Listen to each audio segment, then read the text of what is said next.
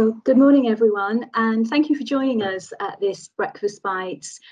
Those of you who have attended these events before will know full well that they're designed to be user-friendly, very informal, over coffee and croissants, and a chance for all of us to engage in conversation about the topic that we're dealing with. Naturally, we've had to modify things a little this time. We hope you will find it equally useful.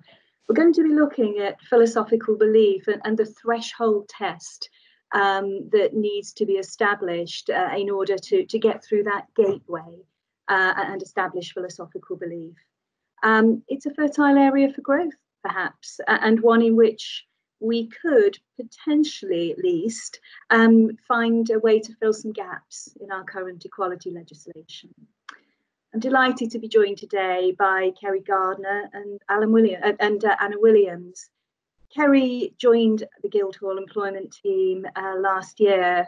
We've known her for a very long time, but it was to our delight that she chose to join our team. Anna, on the other hand, has just moved into her second sixth pupillage, and as luck would have it, that coincided exactly with the time at which the tribunal pulled the plug on cases for the next 3 months, at least on live cases. We know that for Anna, this is nothing more than a tiny temporary blip. We're confident she has a great career ahead of her, and I'm sure you'll enjoy hearing what she has to say today. Let's just look at the agenda for today and see what we have coming up in the next hour. We're starting with Anna's introduction to the concepts surrounding the philosophical belief test. Kerry and I will then be picking up 2 key cases that were heard recently. And then at least half of this session will be spent on a discussion between the 3 of us. It's meant to be informal, really the sort of thing that we might well do over a cup of coffee when we all have a bit of time, well, at least in the good old days when we were able to do that. So enough from me. Introduce you to Anna, and she can start on our first agenda item. Thank you very much, Debbie. So the starting point for thinking about philosophical belief in employment law is to think about section 10.2 of the Equality Act, and hopefully the definition should appear on the screen now. So in terms of thinking about that definition, which sets out that belief, it doesn't seem to have come up just yet. There we go. So in terms of thinking about that definition, I think there are 2 points worth making. First is that this is a very broad definition. Belief includes a lack of belief, and it also includes any religious or philosophical belief.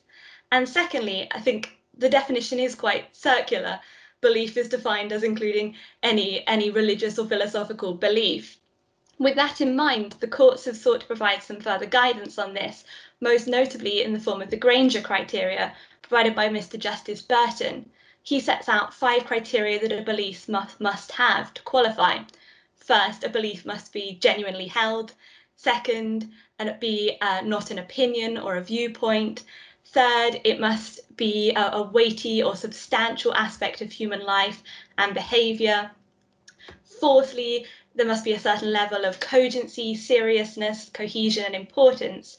And fifthly and finally, it must be worthy of respect in a democratic society, not incompatible with human dignity and not in conflict with the fundamental rights of others.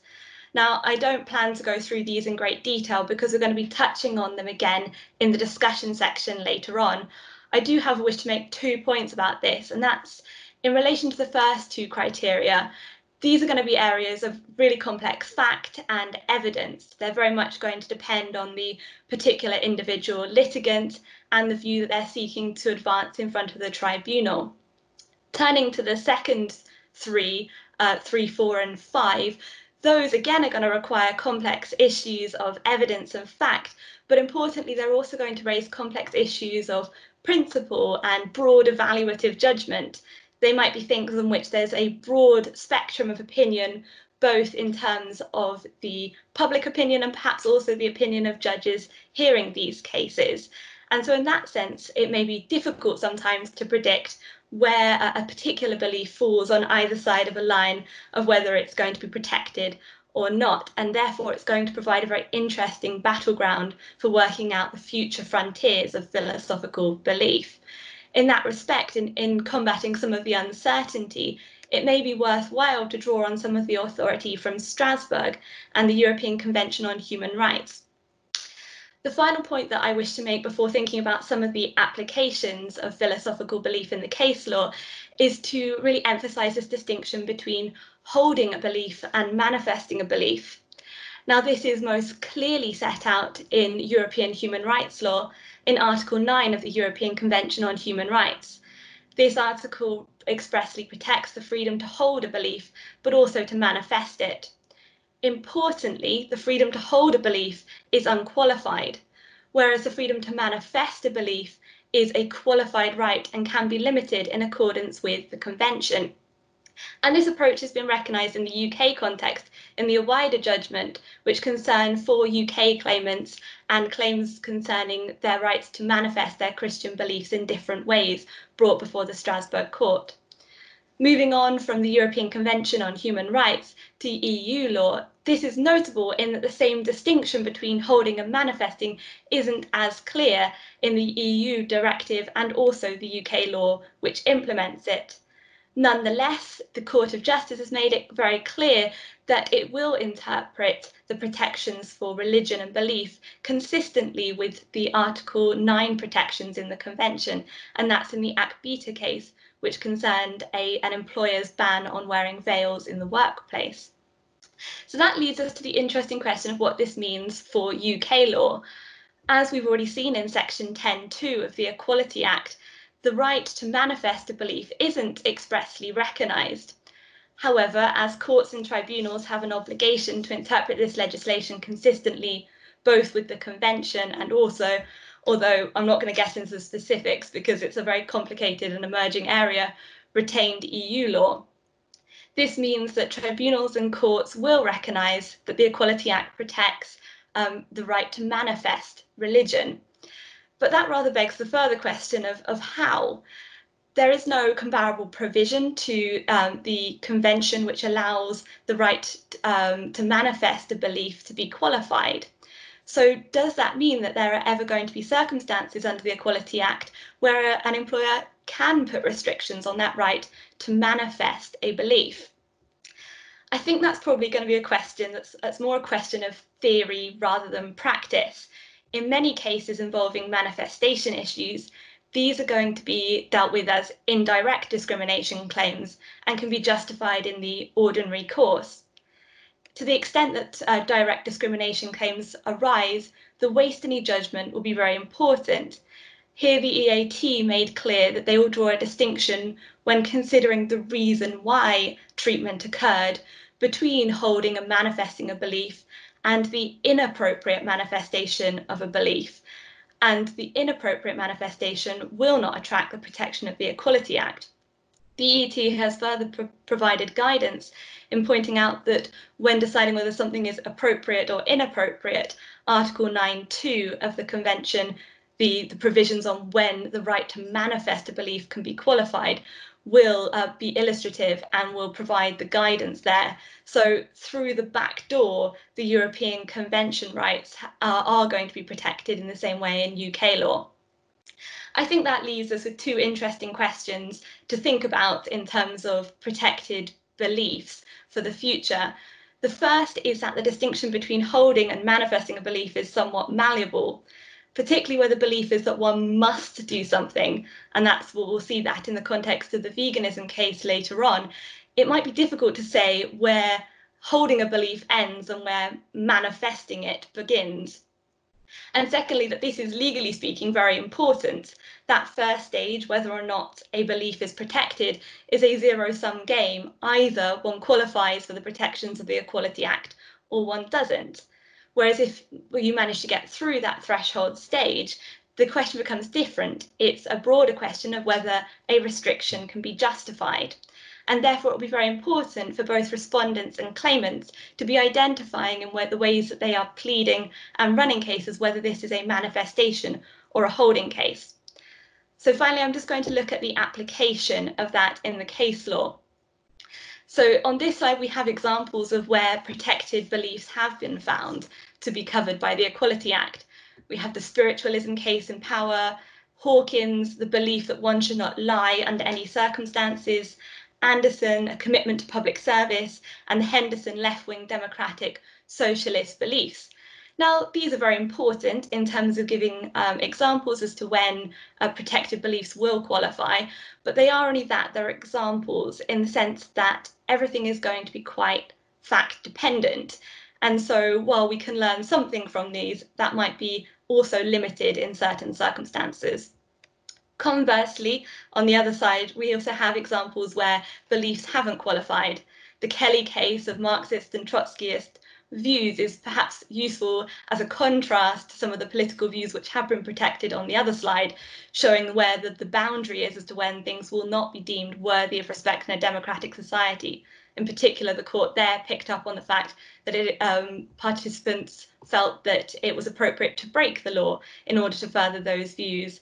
The Farrell case and the case about Holocaust denial, again, may provide clear examples of when beliefs will not be worthy of respect in a democratic society.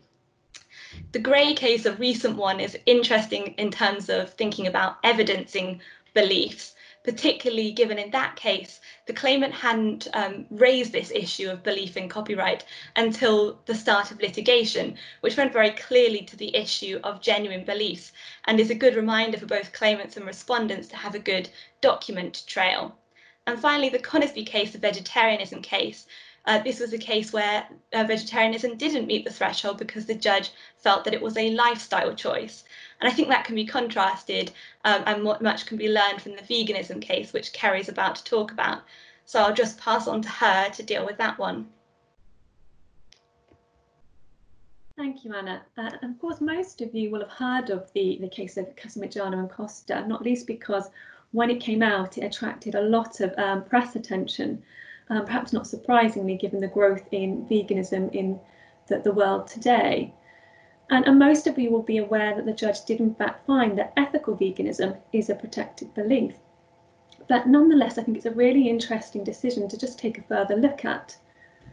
Now, in terms of those that missed it, it arose out of the respondents' pension funds, and in particular the way that contributions were invested in ways that the claimant deemed unethical, and in particular they were invested in organisations that test on animals or cause harm to animals.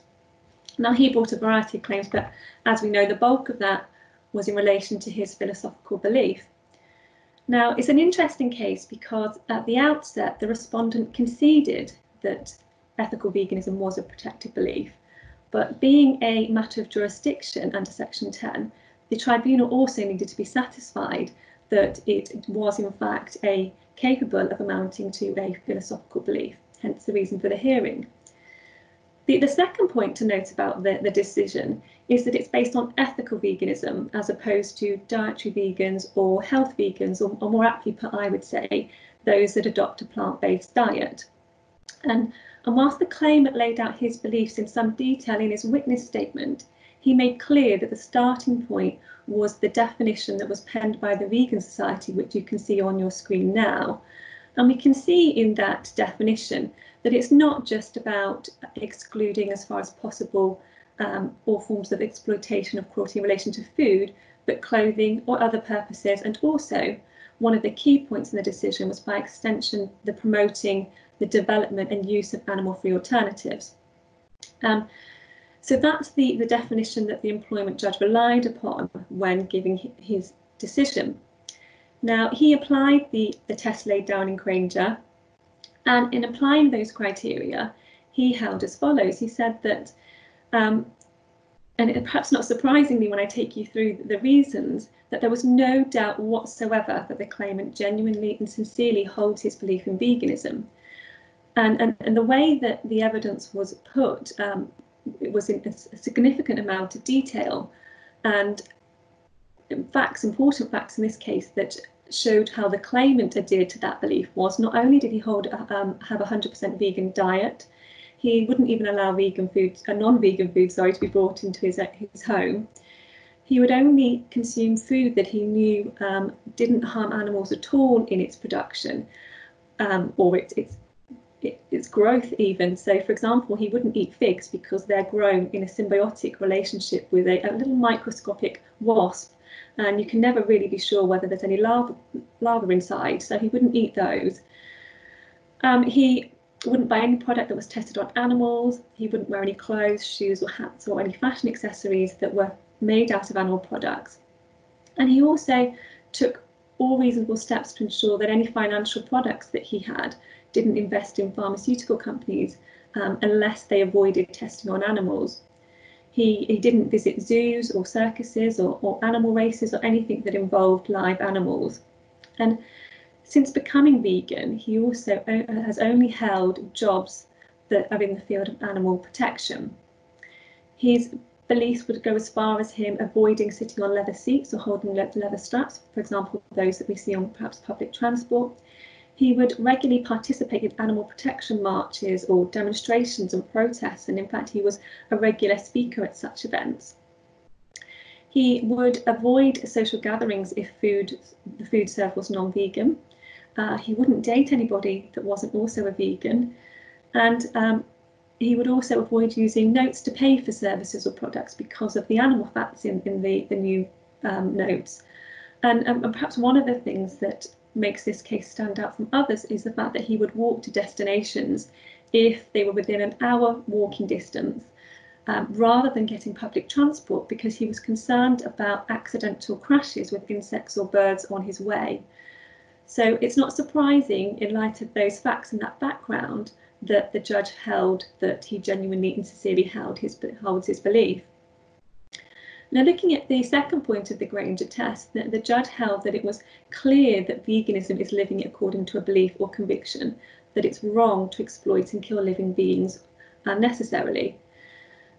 He found in relation to the third point that the belief is at its heart between the interaction of human and non-human animal life, and is plainly a substantial aspect of human life, and it has sweeping consequences on human behaviour, and therefore he held that it was clearly capable of constituting a belief, namely which seeks to avoid the exploitation of fellow species.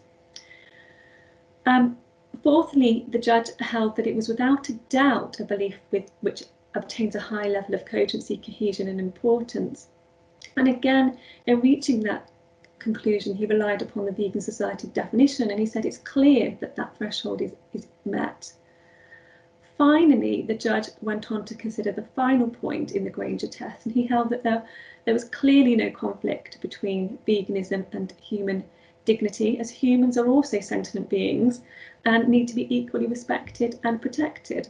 So he said that ethical veganism isn't in conflict with other rights. It doesn't require other non-vegans to behave in a particular way. And given modern day thinking, clearly ethical veganism does not offend society.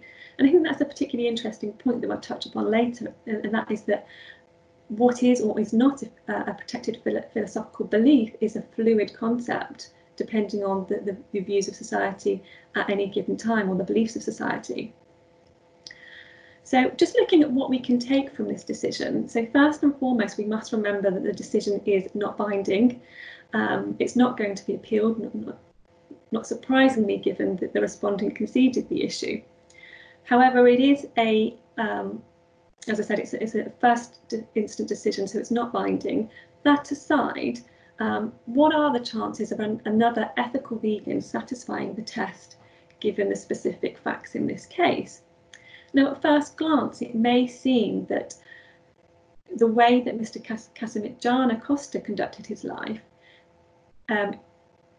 other vegans may not be protected. For example, not all vegans will work in animal protection. Not all vegans will go as far as walking an hour to avoid crashes with insects and birds and wildlife. And not all vegans will speak at demonstrations or attend them on such a regular basis. But it's my view that nonetheless, the decisions are really compelling in future cases. And I say that because the tribunal adopted the Vegan Society definition. And if we looked at that decision again, I think what we can see is that it clearly does meet that second part of the Granger test that Anna broke down, so 3, 4 and 5.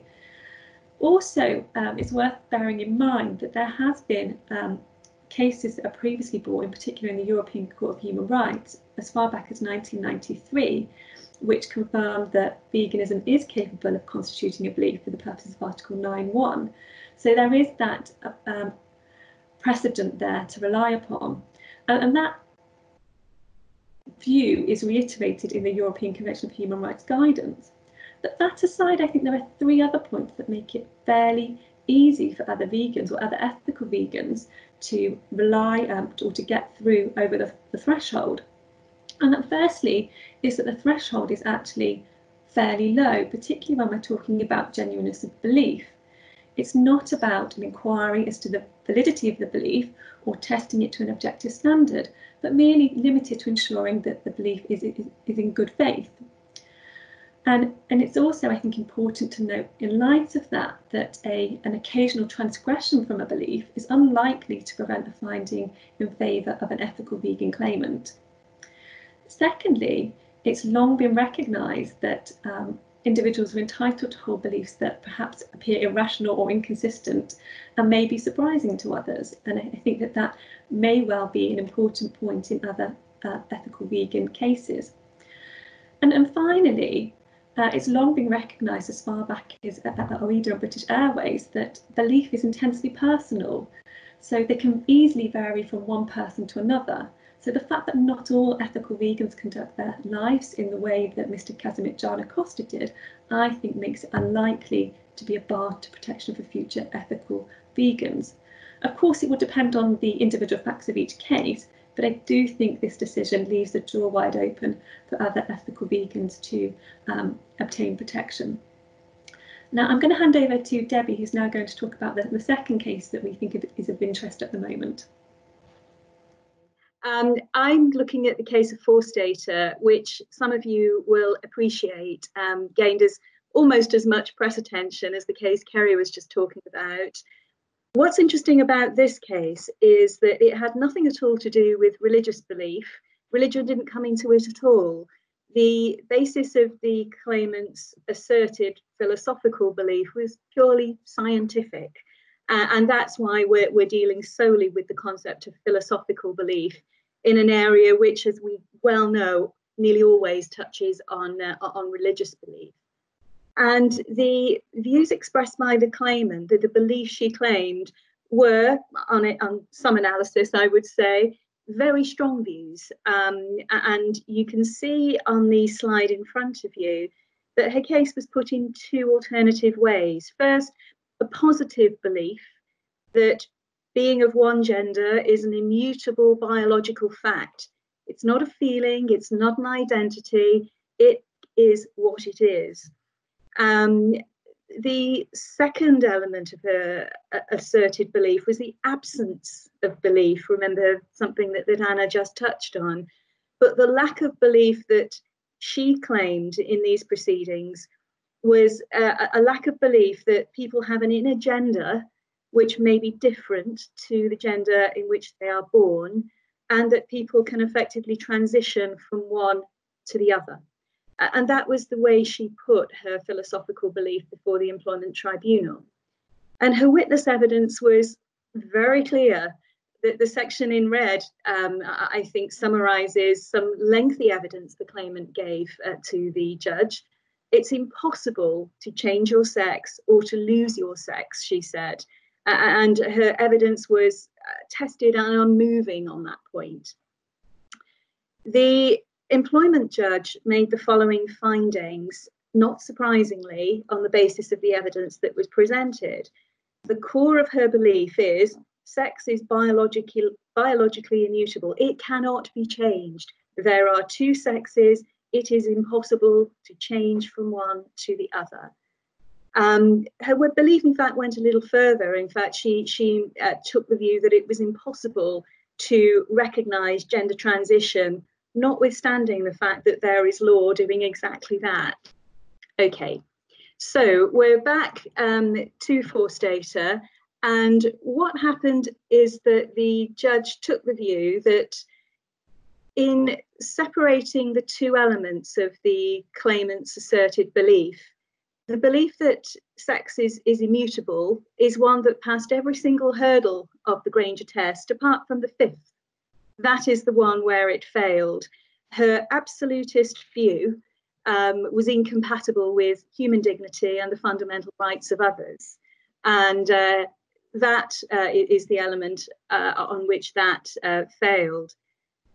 What he then went on to do was to consider the claimant's contention that the Gender Recognition Act is nothing but a fiction, that it can do nothing to actually transition somebody's gender, notwithstanding the fact that there's legislation to say it does exactly that.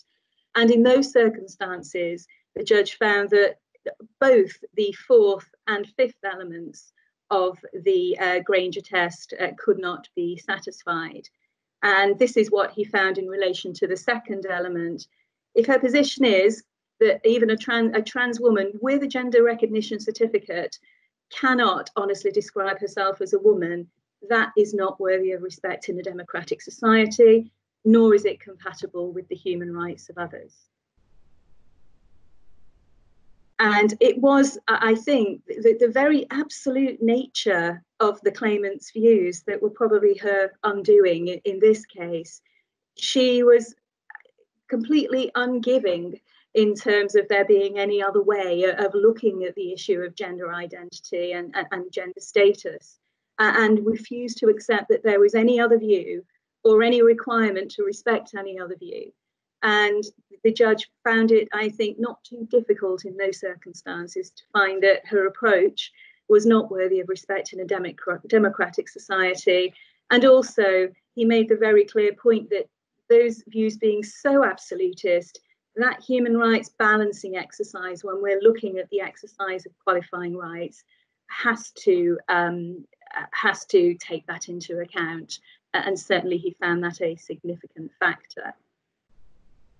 What can we take from forced data? As with the vegan case, it's only an employment judge's decision, albeit one of the better ones. He, in fact, queried whether this question was even suitable for determination at a preliminary hearing, taking the view that it's very, very difficult to separate out the existence of the belief from the way it is manifested and from the things that are said to be justified in the manifestation of that belief. Nonetheless, he did hear the case and made the findings that he did. But again, it has to be stressed that this is very much a fact-sensitive determination based on the particular belief put forward to by the claimant. Also, an interesting point that the judge makes in this case is, if we're talking about absence of belief, and remember that was one element of the claimant's claim, the Granger test applies in exactly the same way. So we have to apply the 5 stages to the Granger test to absence, as well as to the existence of a claimed philosophical belief. And the judge also recognizing, as other case law has, when we're looking at cogency, seriousness, cohesion, and so on, the bar is not set very high at all. And he noted in this case that a scientific belief that the claimant put forward may not be based on very good science at all. And there was a wealth of scientific evidence before the tribunal. It didn't matter, as long as it wasn't so irrational that it wasn't able to meet that relatively modest threshold of coherence. That was enough. I think what we take from forced data is it's an interesting case and an interesting application of Granger. However, it's very fact sensitive in a situation where views were absolutist. And I think for any employment lawyer dealing with a client raising similar issues or defending similar issues, I think that the view must be taken that there is definitely room for a different decision where, for example, the belief is not so absolutist or not manifested in such a way as was in this case. So helpful guidance, does it have any effects as far as precedent is concerned? Absolutely not. It's illustrative, no more, but nonetheless an interesting application of the test. So over to our discussion session. And this is going to encompass 2 elements. Firstly, what direction are we heading in with this threshold for philosophical belief? And secondly, how do we establish or disprove that threshold test? And the first of these is one that I'm going to be dealing with. Do we have a widening of the landscape for philosophical belief? My view, possibly yes. A wide range of beliefs are capable of falling within the heading of philosophical belief. And we can see the range of case law that has been coming through the courts in recent months and years. It's designed to be broad. That's the whole purpose of it. But it isn't without limitations. And it's just as interesting to explore where those limitations lie as any other aspect of the philosophical belief cause of action. We think that this heading, the protected characteristic of philosophical belief, could be developed in such a way that it starts to fill gaps in the protection already offered by the Equality Act, where the current protected characteristics don't quite cover particular circumstances. And this is something that I think Kerry in particular wants to pick up when we have our discussion session. Before we move on to that, let me just give you a couple of examples of the kinds of cases that have come across my desk in the last few months, good or bad. One case that came across my desk was a case of a belief in English independence, not independence from the EU, but independence also from Scotland, Wales and Northern Ireland, that the claimant was keen to express. Much to the consternation of some colleagues who found his views and the ways he expressed them to be racist. He has put his case very firmly on a philosophical belief basis. It will be interesting to see how that goes in line of the Granger test and the steps beyond that. Another example, it was lovely to be dealing with a webinar that didn't concern COVID-19 for a change, but my example does. This was something that was floated across my desk just a couple of weeks ago when an employee was dismissed by his employer, summarily dismissed, in circumstances where he is a complete conspiracy theorist, doesn't believe the COVID-19 pandemic is real, believes it's all some major governmental conspiracy, and refused to adhere to the company's social distancing guidelines in circumstances where he and his colleagues were key workers. And he too is seeking to argue that his philosophical belief is something that ought to kick in and protect him from this dismissal. We'll see. I think as things stand at the moment, that could be somewhat problematic. But as Kerry said, it's a very fluid concept. The state of information, what we know, what society accepts and doesn't, is constantly changing. And that's something else that I think we need to bear in mind when we're looking at any of the case law, that a case decided 10 years ago may not necessarily be decided in the same way today. So let's move on to our discussion session. For this, the three of us have each picked an example, just an example we've taken out of our heads as to a possible argument of genuine philosophical belief, so that we can talk around these examples when we're looking at how the 5 Granger points may apply. So this is mine. My potential philosophical belief is this: a belief that humans are designed to sleep at night for 8 hours or so and to have that sleep unbroken. So a philosophical belief of 8 unbroken hours sleep at night, without which the belief is one is putting one's mental and physical health at risk and one's ability to function properly. And the context for me putting that scenario forward is this: the employee in question is refusing to work a shift pattern that includes nights and is refusing to go on a nighttime on-call rota. So at that point, Anna, would you like to introduce your hypothetical scenario? Yes, so my hypothetical scenario is a belief that family is the most important thing and that one's family should always be put first. And so the context in which I might be thinking about this is perhaps maybe in the current situation where a worker decides they don't want to go to work to stay at home and protect their family, even in circumstances where the current health guidelines say that they don't have to do that, or if they're asking their employer to put in place greater protection than the current health guidelines suggest.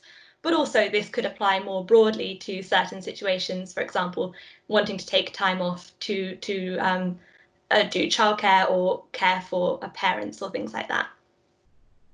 How about you, Kerry? What's your example?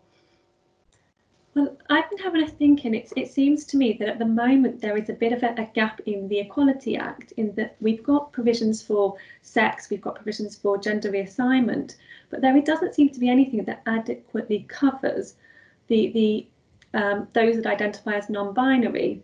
Now, I've had a bit of a think about whether this would work as a philosophical belief. And it seems to me that even if we tried to shoehorn it into Section 7.1 under gender reassignment, then that's probably not going to work, because it requires the person to be proposing or undergoing or having undergone a procedure, which in many cases for non-binary individuals isn't the case. And in any event, obviously, Section 7.1 is about a process of reassigning sex, which again isn't the case when we're talking about non-binary individuals. What we're talking about is gender identity, which is a distinct issue.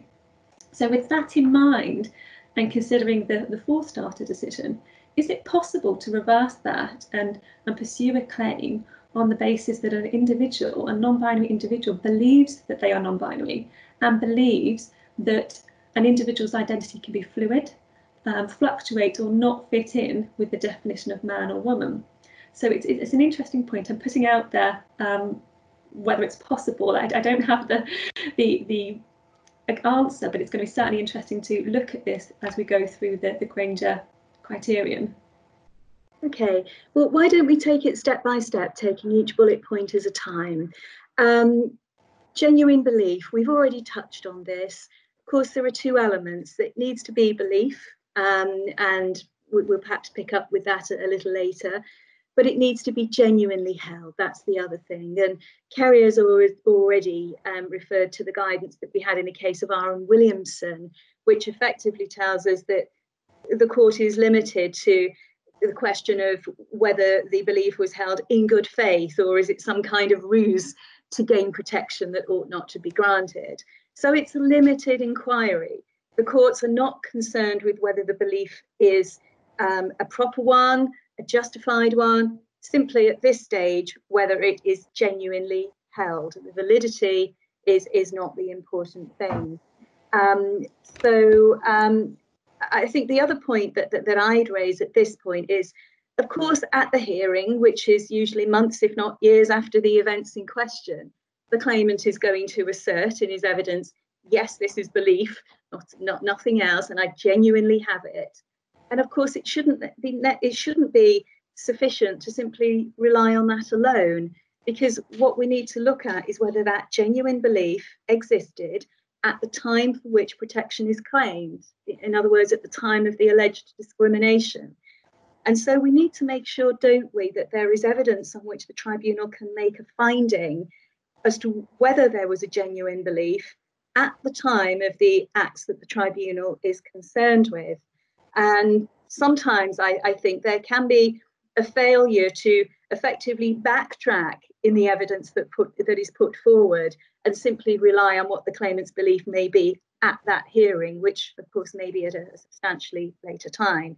So Kerry, in the context of your non-binary example, how would you see this applying? I think this is a really tricky one. As I said earlier, in order for such a claim to get off the ground, the claimant really does need to be comfortable with pursuing a claim in such a way. And like I said, it's not a perfect solution, it just may be a way in. And so they'd need to be comfortable with it. And I think that the distinction is between I am and I believe I am. And if they're not happy with it, I can easily see how a claim can unravel put on this ground.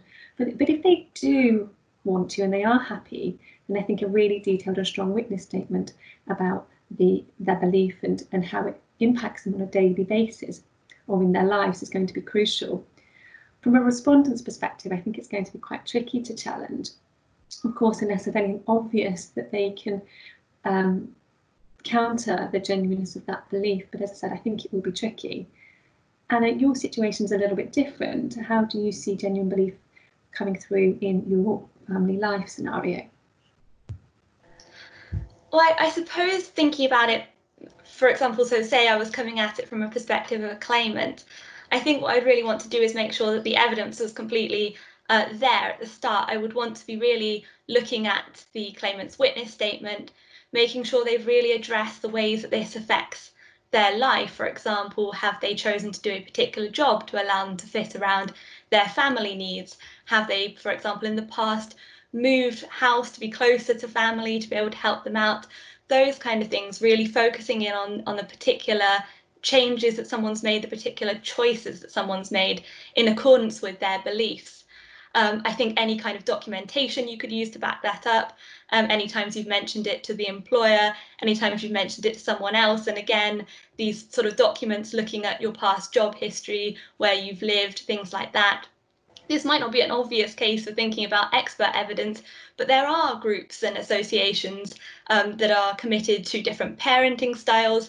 And if that accorded with the claimant's particular belief, then it might be really helpful to look at that and bring in that expert evidence as well. But I guess, Kerry, what would you be doing if you were a respondent and wanted to address some of those points? I think the first thing to do would be to look at how that belief actually played out in the working environment. So has that individual applied for time off to care for their dependents or their children? What would they normally do if their child or a dependent was ill? Would they be the one taking the time off, or would they be expecting somebody else to do it? And what they know generally about what they do in their spare time. I think all of those might paint a picture about whether that belief is genuineness, in order for a respondent to be able to take a view about whether to challenge this assertion or not.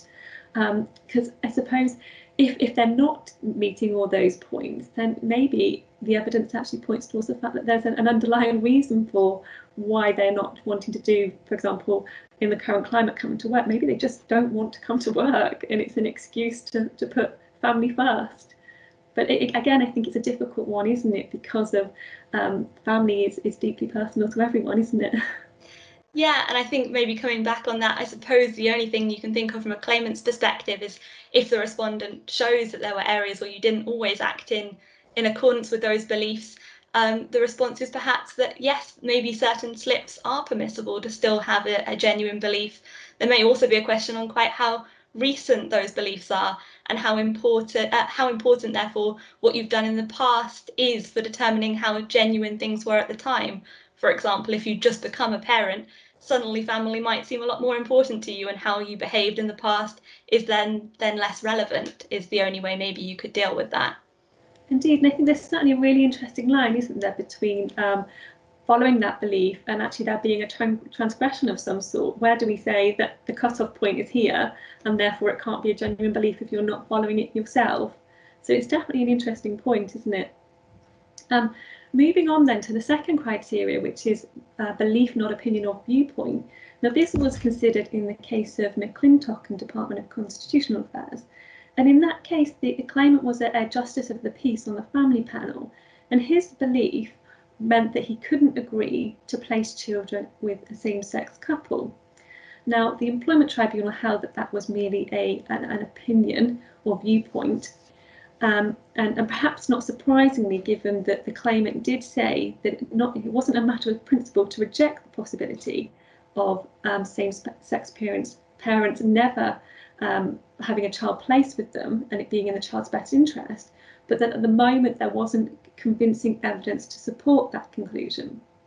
Now, I think what's interesting about this case is that he did appeal, and despite having the opportunity to elaborate on this point, the EAT didn't. They simply said that the decision of the tribunal wasn't perverse. And I think that really leaves it open to an argument that a different tribunal could quite easily find differently or take a different view. So I think, like there is with transgression, with belief or opinion or viewpoint, there clearly is a really interesting line to be drawn as to what falls on one side and what falls on the other. And essentially that's going to depend on the facts of the case in every instance, I would suspect. Now, Debbie, I think many people are going to sympathise with your scenario, but how do you see it fitting into belief rather than viewpoint or opinion? Okay, belief. Oh, 8 hours sleep, if only. What would I want to show? I would want to start, I think, by explaining as a claimant all the reasons why I hold that belief. And I suppose that there's overlap with genuineness, but I would also, I think at this point, want to talk about why. I may want to bring in scientific research papers, articles, and so on, supporting the fact that there is a proper line of thought that this is the way to live one's life. But that's not enough, of course, for me to show belief, not opinion. I think I too would be wanting to produce evidence of, for example, how a lack of sleep and so on affects me in my life, how I see that affecting others in my own professional life and so on.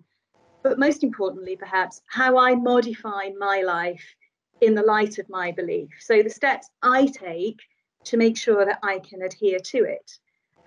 Whether I go out of my way to avoid late nights, to avoid early mornings, whether I would avoid, for example, booking flights that were overnight flights, just the day-to-day things that I would try to bring forward to show that this isn't just my opinion, that this is the best way to be. This, in my view, is the only way to be. It is a belief that this is right. This is the case. And I think it has to be very much, if you're going to do this, you have to start bringing in facts and lifestyle choices to the extent that you can to really pin down this belief rather than opinion issue. Anna, from the other side, how would you counter that if you were a respondent facing that sort of contention? I think, like you, I would also want to be looking at evidence, but I think I would be trying to find a range of evidence. I'd be trying to find medical opinion, scientific opinion, saying, well, humans haven't always needed 8 hours sleep. Very rarely do people get 8 hours sleep. And really maybe putting that to the claimant in cross-examination, saying, well, yes, well, that's an opinion, your opinion. Can you recognise that there are other opinions and other ways of doing that, and really sort of trying to chip away at belief on that basis. And I do recognise one of the issues with that is the thing that you've mentioned earlier, which is it's about their belief at the time. But obviously you can't entirely divorce the two things. And I think if a claimant is more willing to accept in the witness box that there are maybe other ways of doing it, other opinions, then it will start to chip away at whether or not their professed belief is a belief rather than an opinion. And what about your family life example? Can we just touch on that on the same topic? How do you see that working? Let's just flip it so that you're claimant this time and you're trying to present this case. How do you do it in that scenario? I mean, I think I'd be doing something pretty similar to the genuineness of the belief. Again, looking at this evidence of what that person particularly did. You would want to be looking at their witness evidence, their witness statement, making sure that you really very fully record the emotional reasons for doing it, the practical steps that you take to put that into practice, and again, relying on the research. I think you would really want to be trying to stress that this is drawing that distinction that has been drawn in the case law between a lifestyle choice and a belief, and anything that you can show over and above what might be usual lifestyle choices may help take that step towards finding that it is a belief. But I wonder how you would respond to that if you were a respondent, Debbie. I think my approach would be to stress the fact that there is a real importance in life balance. And life balance means that other things have equal seniority or priority so far as our time is concerned. For example, job satisfaction is one thing. There might be equally valid views, for example, that certainly for a time, prioritizing one's work and to put one's family onto a stable financial footing is perhaps a fair opinion, and to deal with it that way. I think I'd just really be wanting to stress that with a scenario like this, the claimant can't really say any more than this is your opinion, but you recognise that other people may and do feel very, very differently and act accordingly, and there are just a range of views. And I think from a respondent, I would be saying that individual's decision to really want to prioritise family over anything else is no more than a lifestyle choice. So I'd be wanting to bring in the Conisbee line of thinking and arguing that that's just the way you've chosen to live your life. That's it. There's no philosophical belief. So I think that's the way I would take that. And then just moving then to the fourth point about weighty and substantial aspect of human life and behaviour. Now, quite often I think it's clear from the outset whether something can be said to be weighty and substantial. And the reality is it's a relatively low threshold requiring it to be more than merely trivial. So I think it's not surprising when we're looking at cases where this has become an issue that actually the focus tends to be rather on whether the belief concerns an aspect of human behaviour rather than whether it's weighty and substantial. And a really good example of that is the Conisbee decision. So that's the vegetarianism case that we've touched upon. And the judge in that decision found that it didn't concern an aspect of human life or behaviour and was merely a lifestyle choice. So it's an interesting distinction again, isn't it, to be made under this heading. So Debbie, how do you see the claimant overcoming whether it's a weighty and substantial aspect of human life in your sleep scenario?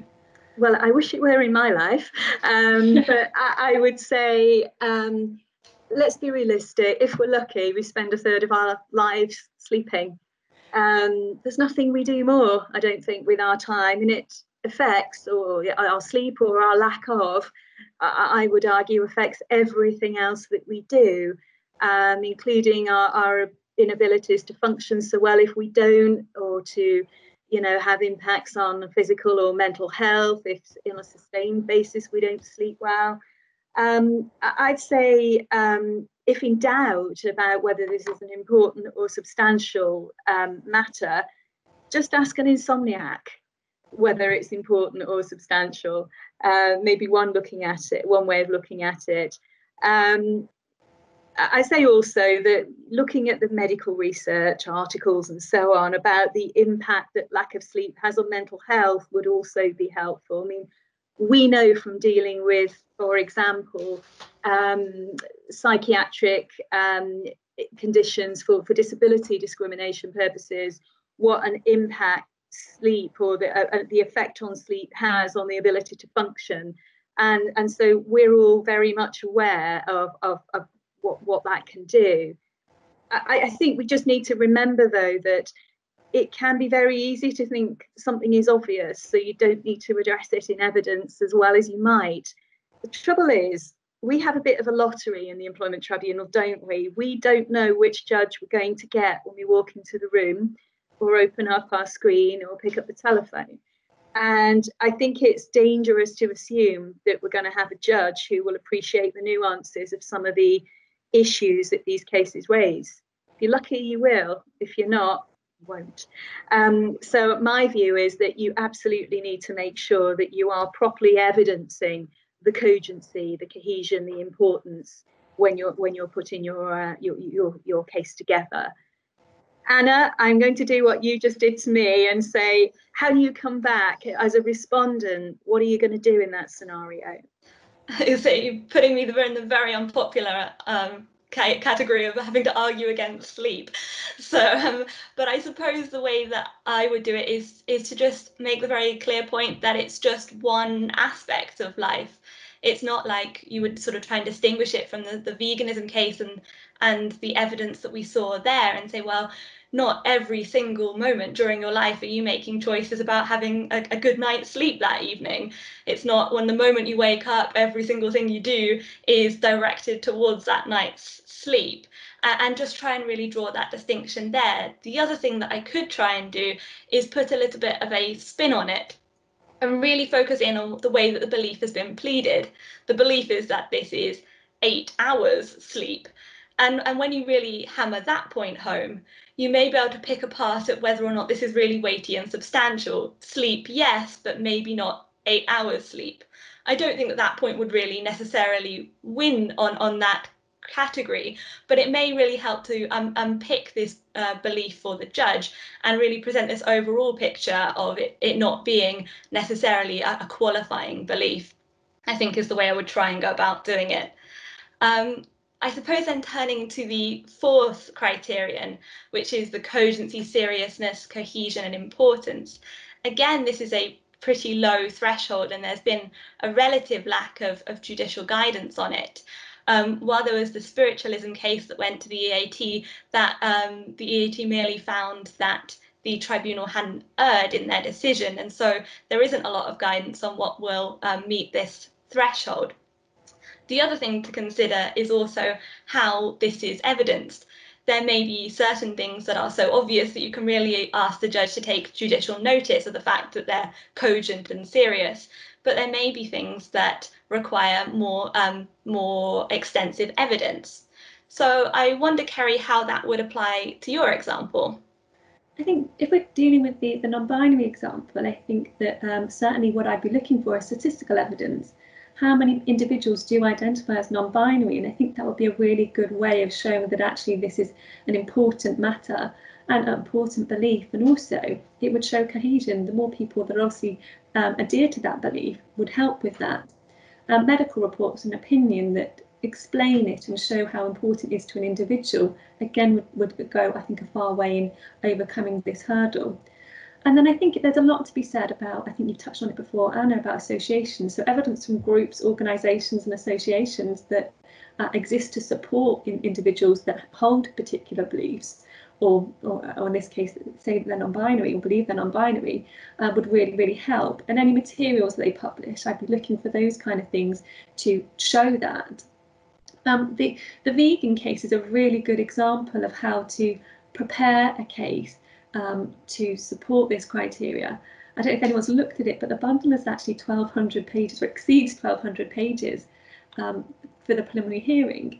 And it included advice, articles from leading experts about veganism, as well as some statistical information, estimates of the number of people that are vegan in the UK, evidence of the societies and groups that are there to support vegans and the meetups.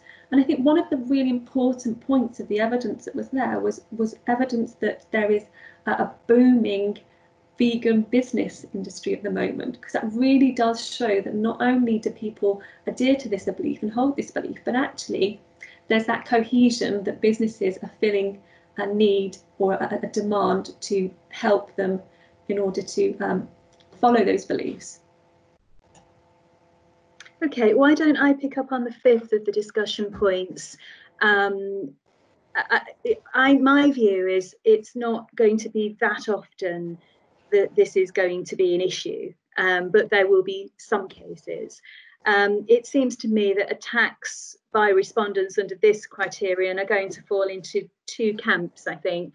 Firstly, where the belief is incompatible with the basic human rights of others. And we've already touched on some of those, including the case I spoke to you about. But also cases where the belief in question is seriously offensive to many people. I think, in general, if one of us has a case on our desk which raises this issue, we're going to recognise it particularly quickly, because we are specialist equality lawyers. And so we're going to, I think, be astute at picking up any case which really does trigger the application of this criteria in a careful way. I would say that if I was for a claimant and I feared that the case was going to fail along the lines of the case I've already spoken to you about today, because of the strength of those views and the intransigence of those views, then I think I would want to think long and hard about my pleading. What is that genuine belief? How far does it have to go before it is really in danger of crossing the line and of being falling foul of this fifth criterion? Does it have to be put in this really absolutist way, or can I effectively tone it down a little in a way that still is compatible with the instructions that I'm getting from my client, and still therefore a proper case to put forward? For respondents, I would say when you have a case which seriously does raise this issue, make sure you run it really well. Don't just turn up to tribunal thinking, oh, we've got a knockout point here. Produce the evidence, make the arguments, and make sure that, bear in mind, this is the final gateway that a claimant gets through. You may well be a respondent who is pinning everything on this final gateway. Make sure that you do address it really carefully.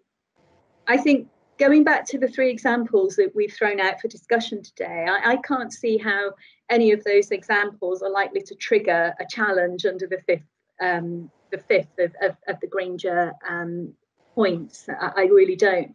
But those cases do exist. I think the important thing is to remember, when you have one, make sure you deal with it properly and you address it head on from the beginning, because that point is not going to go away. Finally, I think, just to perhaps wrap up the conversation and the discussion that we've had, I think I'd just like to just draw out maybe 4 or 5 little key points to take from all this discussion. Firstly, the real importance of very early, careful case analysis. We have to do that at the beginning, in my view. What is the belief? How do we frame it? How does it fit with this framework in the Granger, from the Granger case? Where am I going to find evidence to support it? And to do that at the beginning. We need to make sure the case is pleaded really well. Whichever party you're representing, the way you plead this case can make the difference between winning and losing. The third point I would raise is your evidence. Make sure that you don't get lazy, do it properly. So your documentary evidence, for example, you might want to look at the employment audit trail. That might, for example, indicate whether prior complaint was made, or whether this is a new belief that has never been mentioned before. It may well illustrate what the claimant said about it previously. You may want to look at all the different types of external sources that you and Anna, Kerry, have touched on already. Reports, articles, going to bodies who have specialist knowledge of these kinds of areas. I personally would say, you might want to do some really good social media stalking of the claimant to really get to the bottom of what's going on. Think about your witness evidence and your witness statements, and make sure they really address these points head on, and don't just tell the story in some loose and fluid way. Make sure you tackle these issues properly. And finally, there may not be that many cases that need it, but there is a place for expert evidence in some of these cases that might be what is needed to win the judge round to your way of thinking. So I think, for me, that the big point to take from this webinar is, you can do these cases.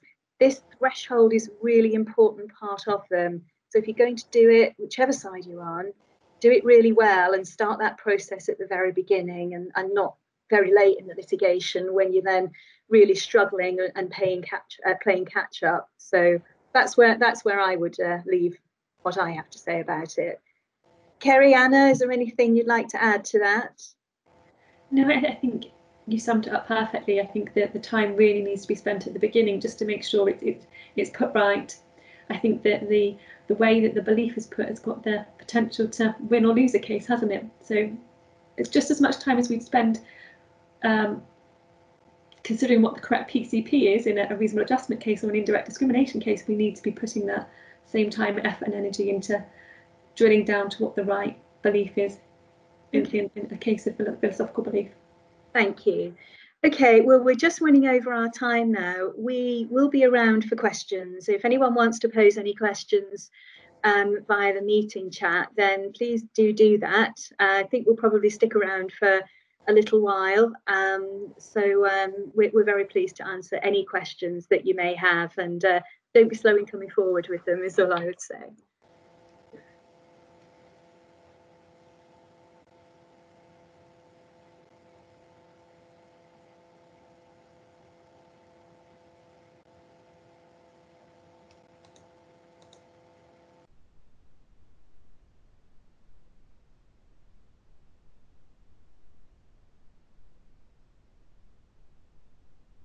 Okay, nothing coming through yet. So for those of you who are leaving the seminar, once again, thank you for joining us. We hope you found it useful.